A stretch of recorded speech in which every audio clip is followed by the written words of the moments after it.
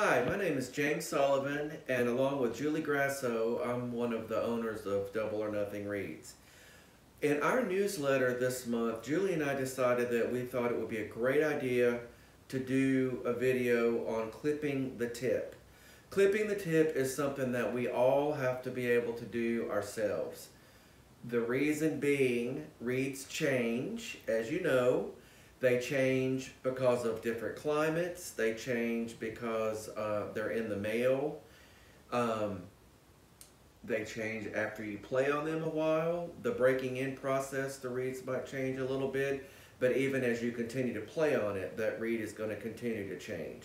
So when I'm making reeds in one part of the country and mailing them to you in another part of the country, you just have to be ready to be able to clip the tip if you need to. How do you know if you need to clip the tip? Well, when you put your lips almost all the way down to the thread, in other words, you're not helping the crow at all, and you blow, we call that the thread crow. We want that note to be a C. We want it to be, I should say, at least a C. When I've played other oboes besides the ones that I'm playing now, I needed my reeds to crow more like a C sharp. But we'll say a C or above. So the way you know when your reed is flat, even if you don't crow it, is when those octaves aren't really in tune with themselves. Like your low note, like your low A, your high A, low B flat, high B flat, B and C. Those octaves should be almost all the way in tune without having to do too much work with your embouchure or your airspeed. So the most important thing about clipping the tip is that you clip with a very sharp object. We prefer razor blades. I have had teachers and good friends that clip their tips with a very, very sharp knife, but I've always had better luck with a brand new, extra sharp razor blade. Julie is going to do a demo on the clipping of the tip. The most important thing to remember is that you want to clip almost nothing off the tip. I think it was Tabuto that said if it takes you 3 or 5 tries to even see anything clip off, that means you're doing it right. The worst thing you can do is clip too much off the tip and make too big of a clip, because then your reed's going to be too hard, maybe sharp, too resistant, and then you're going to have to scrape. Otherwise, you should not really be afraid of clipping the tip. If you clip that teeny tiniest little sliver that you can barely see, it's so narrow. If you clip that small of an amount, you really shouldn't be afraid to clip.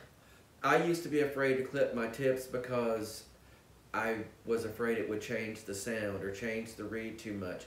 When in reality, it was because I hadn't learned yet how to balance the tip, make it even, and I also hadn't learned how to make the tip gradually get thinner as it goes off onto the plaque.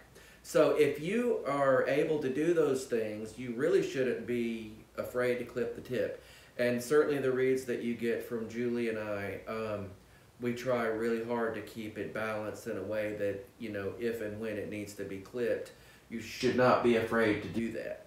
So I hope this video was helpful. Julie's going to show you how to clip a tip. And please let us know if we can help you out in any way, and thank you for letting us serve you and for being our loyal customers. We appreciate you and hope this was helpful. Thank you. Thanks for the great information, Jim. Here's a little demonstration of how to clip your tip. We like to use the Gem razor blades. There are definitely lesser expensive razor blades, but these are really, really sharp and give a very precise cut, so it is worth a little bit of extra money, and you'll need a cutting block. So to start out, make sure your reed is soaked, and then I like to start with the reed parallel to my reed desk, and then I tip it up and kind of splay that tip onto the block just a little bit. Take my razor blade and find the very finest little amount and clip it. And there it is, just about a hair's width is what you should start with. Hope you find this helpful. See you next month.